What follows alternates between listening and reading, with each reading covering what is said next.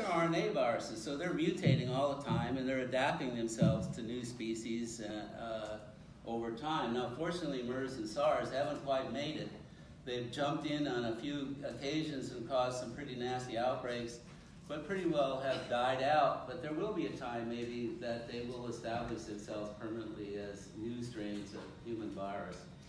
So these viruses are always adapting themselves over time.